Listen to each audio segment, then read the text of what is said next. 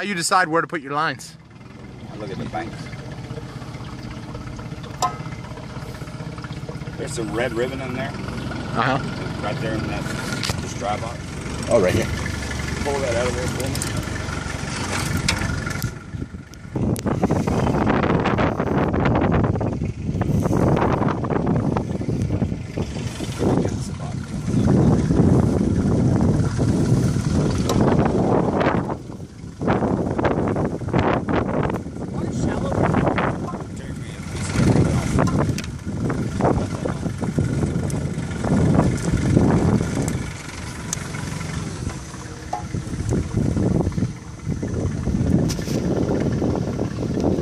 In beer cans? Yep. Okay, that's smart. There's our first set. Oh, you're gonna see some alligators. Guaranteed.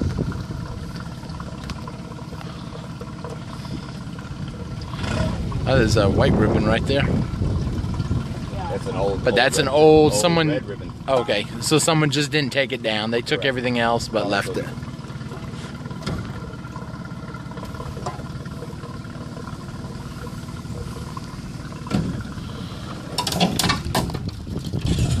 Okay. Okay. The thing you want to do is check the tree, make sure the tree ain't going to break. So if a big alligator or something on there, you don't lose your line. Okay. All right.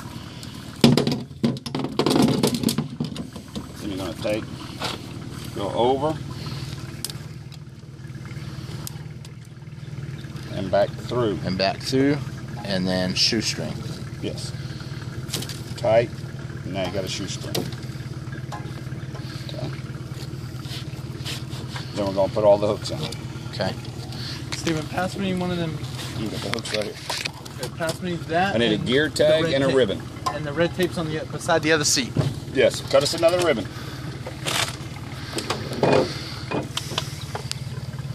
Got our hook going through. Yep. And then the best bait that you found, you said, is Mullet. Mullet. Chunk of mullet. Yeah, but we do secret stuff to our bait that can't be discussed on YouTube. Okay. It's not illegal, but it's the best bait in the world for catfish.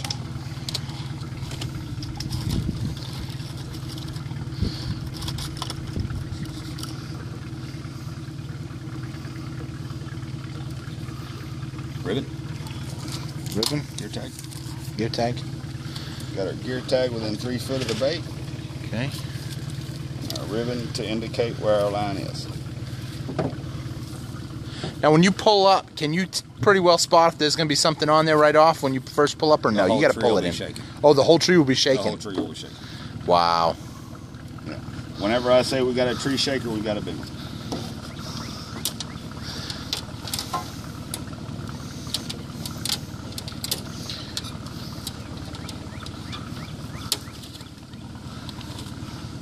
Something over there. Might just be a log swimming across. This one. And there we go. There.